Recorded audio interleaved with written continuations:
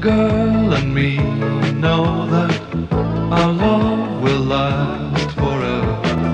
My girl and me know that we two belong together. But sometimes it seems I shatter our dreams with some careless word or foolish lie. Me and my girl, we've got each other, whatever life may send us. Me and my girl, we've got each other, however life may bend us. Sure, we'll see tears fall. Love never was all rainbows, but there'll always be me and my girl and me.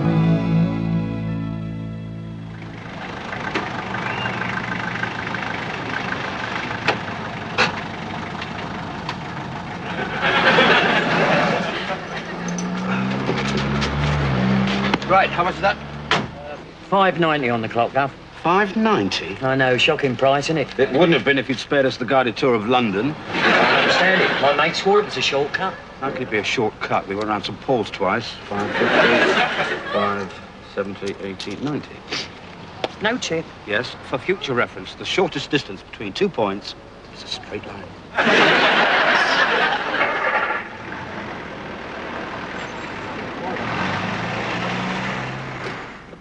Maddie, we're back. I don't think she's in, Dad. There's masses of mail, though. Oh, let me just savor the last few seconds of our holiday. And don't tell me about anything in a buff envelope. Well, that rules out the gas, the phone, the electricity bill, the water rates, and there's 3 letters from the income tax. Oh, thank you very much, Sam. Here, push over, Fatso. Dad! Yeah? No wonder Maddie isn't here. Look at this postcard she sent. Where is she? The Brandenburg Gate, West Berlin. Well, what's she doing there? Dad, she's married. What? Maddie? Married? Hello? Oh, no. Oh, bother. I meant to be here to welcome you home. Hello, Simon. Hi, Gran. Hello, darling. Hey, Nell, did you know Maddie? She's got married. That's one of the reasons I'm here. Huh? My word. Where did he come from? Dad won him at the fun fair, throwing ping-pong balls. Well done, Simon. There's nothing to it, Nell. It's all done with a little twist of the wrist and the 20 quid I spent on ping-pong balls. About Maddie, then, eh? Well, you know how she went home with her father, determined not to marry the chap she was promised to. Yeah, she told me he was a half-witted gorilla. Well, it seems she's fonder of dumb animals than she thought. It was love at second sight, apparently. And as his regiment was being posted to Germany, they got a special license. Well, she sent me the same postcard. And a letter about her replacement. A replacement? Possible replacement. Maddie felt so badly about leaving you in the lurch that she spoke to a cousin of hers at the wedding, a Miss Isobel McCluskey. She's arriving tomorrow on the Glasgow afternoon coach. Yes, but supposing she's not suitable? Well, she'll simply return again on the Glasgow evening coach. Maddie enclosed a photograph of the girl. At first, I couldn't understand why she was wearing a space helmet. No, Nell, it's not a space helmet. Somebody's drawn a circle round her head. I realise that now. It was Maddie, so we'd know which one she was. But there's no one else in the picture. Typical Maddie. She was a smashing housekeeper, and I'm really going to miss her. Ah, we'll all miss her. Oh, it's all so sudden. I'm afraid it only confirms my view that love is exactly like measles. Measles? The older you are, the worse you get it. You'll probably want to give her a wedding present yourself, but I did send off a little something from the office if you want to chip in. What was it?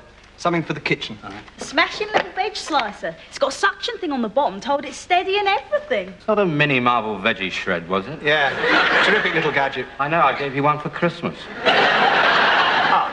Yeah, but this isn't the same one that you gave us. Well, all right, it is. I'm sorry, it's just that Muriel could never get it to work. All she's got to do is wind round the handle. I know, but she's not really mechanically minded. She prefers to just hack away at things with a naked blade. I mean, she wades into a sink full of potatoes like something out of the Seven Samurai. Right, well, I'm off to meet the Glasgow coach. Thanks, Liz. Rightio, Mr. Harrop. If this new girl doesn't work out, I think I may have a solution. Yeah? There's this Norwegian au pair that's next door, and she's really... I mean, she's... Oh, God, she's just... Derek, perhaps you'd better sit down for this Yes, bit. yes, I think... she's blonde, beautiful, very slim, and at the same time, she's really... Expert on the accordion. Anyway, when I left home this morning, she was emptying rubbish in her dressing gown. Funny place to empty rubbish. Looking very unhappy. So I said, hello, Inga, what's the trouble? Oh, Mr. Yates. I'm so sad that Mrs. Wilmot not want to be no more. So back I go to Norway at the end of the week. See what I mean? No.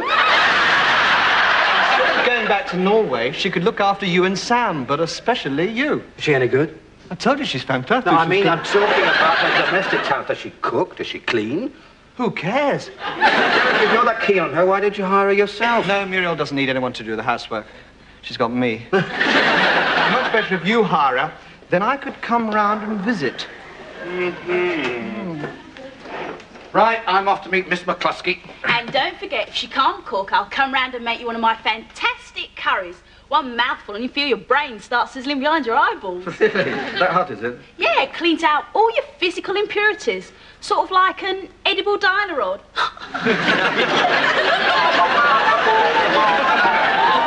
Right. In you come, Isobel. Thank you. Shall I take a coat? Oh, yeah. Okay.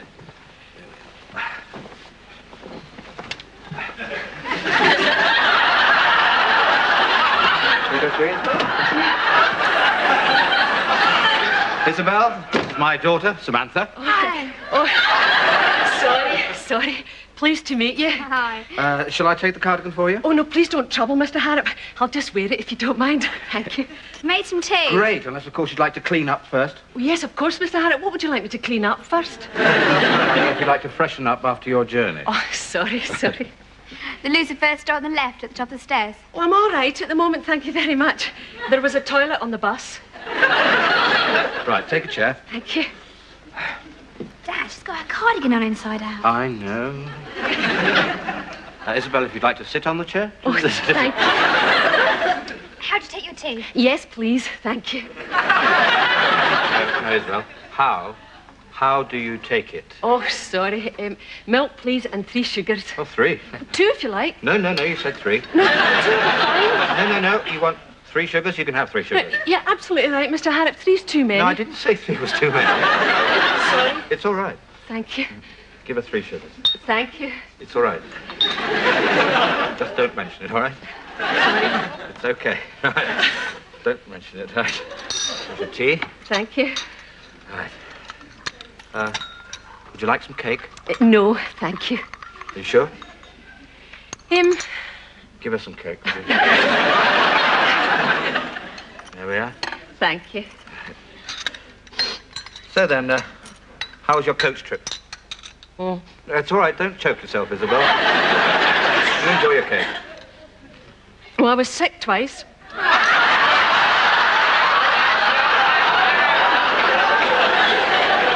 Are you sure you wouldn't like to freshen up? No, thank you. Well, maybe just a little bit. All right, Sam, show where it is, will you please? No, please, don't bother. I'll find it. Up the stairs? First on the left. Thank you.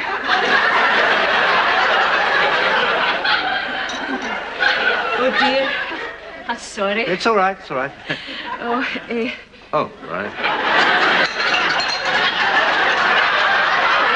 So, right. Excuse me? Yes, of course. Yes.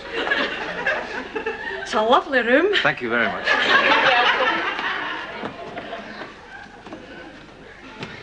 Sorry. It's all right. What do you think? What do you think I think? She's a loony, right? Right. Sorry. Maybe she's suffering from jet lag. You can't get jet lag on a bus. Or maybe she's quiet, but really efficient. Efficient? She can't even wear a cardigan properly.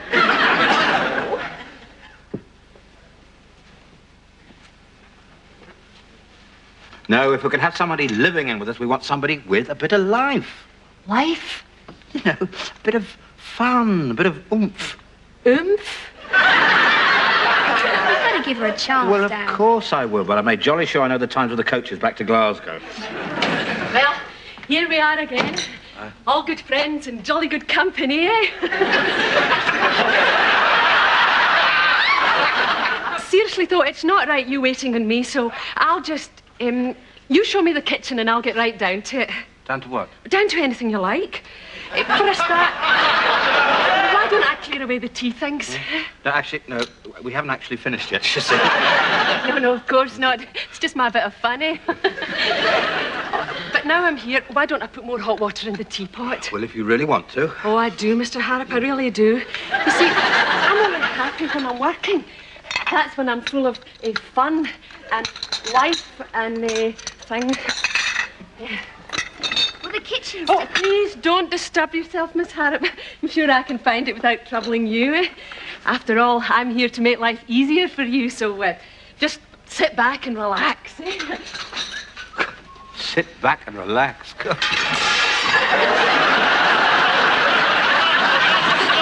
found the kitchen. Good.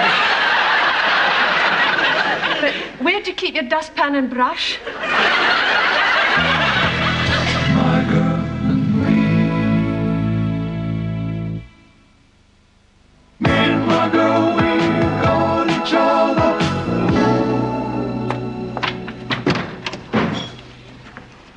Oh, evening, Mr. Harrop. Good evening, Isobel.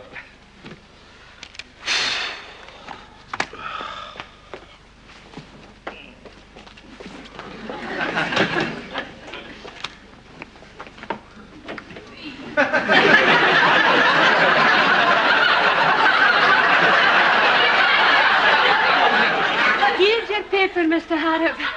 No, it's my briefcase I'm looking for. Oh, under the table by the window, Mr. Harrop. Now, go on, after you. Go on.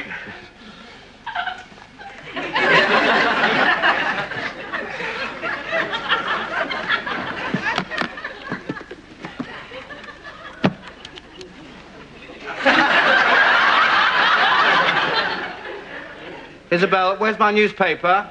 In the magazine rack, Mr. Harrop. It's like living with a poltergeist. Hi, Dad. Hi. Oh, at least she hasn't tried to tidy you up too much. No, but she's had a go at my room. Oh, she's braver than I thought. Everything's tidied away out of sight. When I first walked in, I thought I'd moved. Yeah, I think she was raised in the wild by a family of squirrels. No, it's because she lives with her 6 brothers and sisters in 3 tiny rooms. And she said if you don't tidy things away, things are either tripped over, sat on, or nicked. If you'd like to be seated, I'll bring you your tea. All right, thanks, Isobel. Hey, can you smell burning? Again. What do you mean, again? She's not used to our cooker, Dad. I think she's having trouble with our bread knife as well. Here you are. This is one of my specialities. Oh, that's fantastic. Dad thought he smelled burning again. Oh, yes, but not to worry. Wasn't food this time. Oh, good. What was it? It's not important. No harm done. No. What was it burning this time? Well, you see, I'm not used to gas. So when I bent to check the pilot light, well, just a wee bit my hair went up. Don't worry, though. The cooker's not damaged, and none of the singed ends went into the frying pan. This is a great favourite with my brothers. It's sausage, chips, bacon, fried bread, fried egg, and the sausage is in batter. Aren't you eating with us? No. I've had a little trouble with your washing machine, so I've got to get rid of the water. Oh, I'll show you how it works. No, don't worry, Mr. Harrop. I found how to open the door. No, Isobel.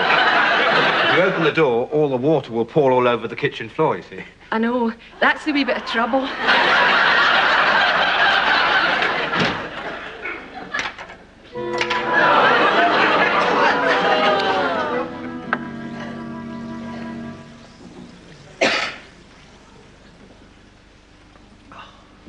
Sorry to be unsympathetic, Simon, but the arrangement was, if she wasn't suitable, she was to return home on the next bus. I know, but Sam said it was only fair to keep her till the end of the week, providing I live that long.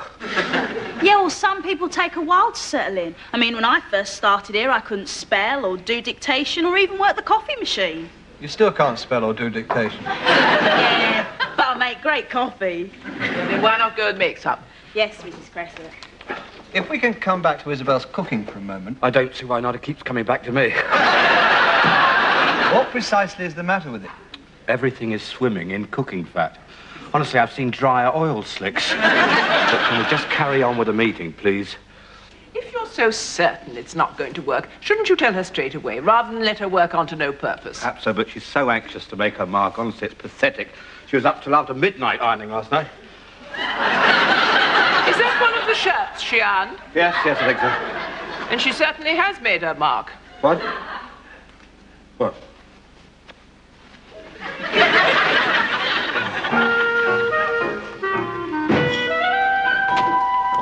Afternoon, Miss Harrop. Sam or Samantha, please, Isobel. Miss Harrop makes me feel ancient. Yes, of course. Sorry. You haven't sprayed polish on the fruit again, have you? Yeah, I'm still embarrassed about that. You see, we only have fruit in the house when people are ill. Yeah, I'm just going to pop out and post these cards. Do you think the man at the shoe shop at the end of the road will mend the catch on my suitcase? Oh, why? Are you thinking of going back to Scotland? Oh, no. Well, at least I hope not. I mean, no money up there, no work, no room. If I went back now, it'd cause a lot of sleeping problems. Why's that? The day I left, they sold my bed.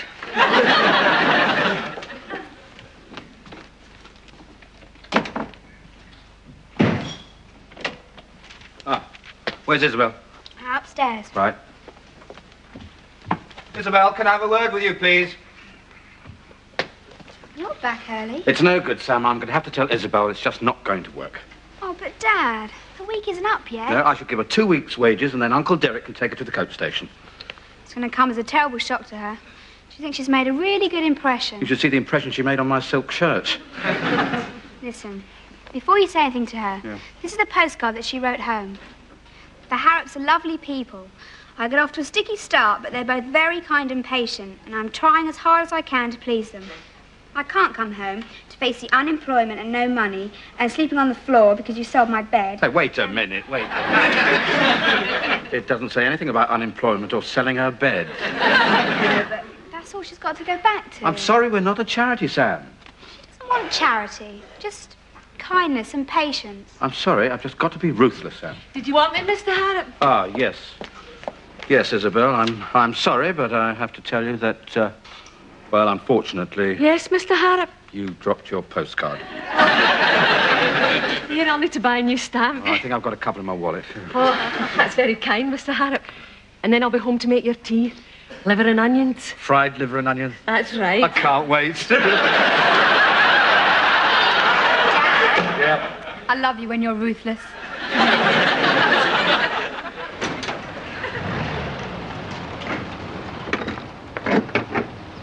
Isobel?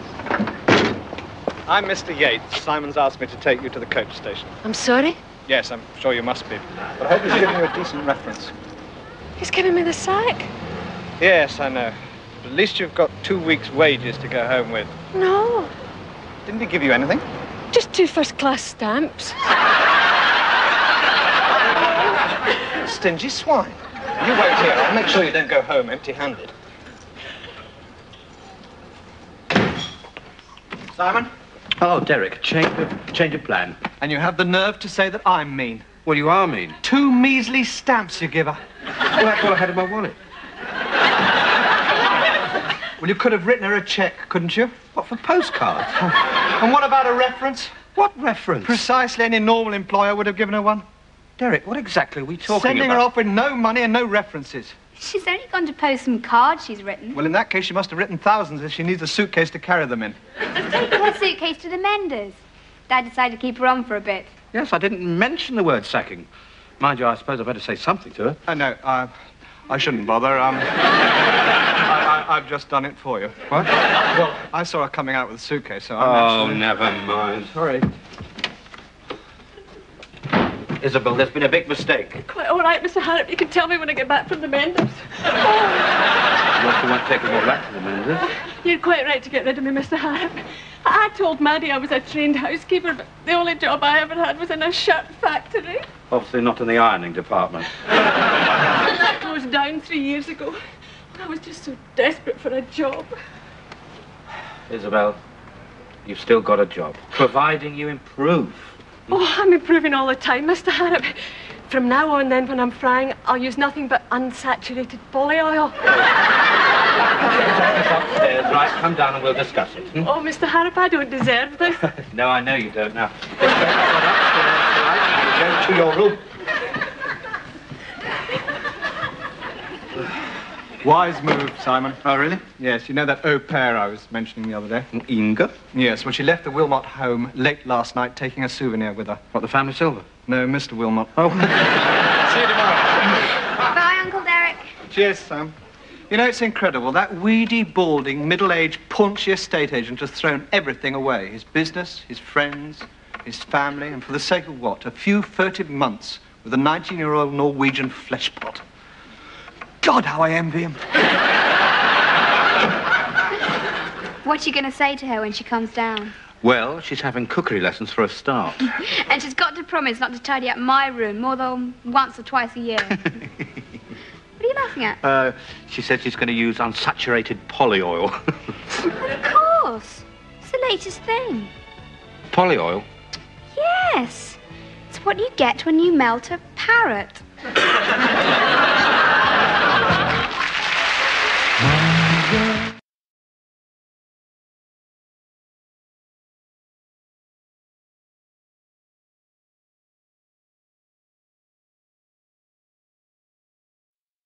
Together, sometimes it seems I shelter our dreams with some careless word of foolish love.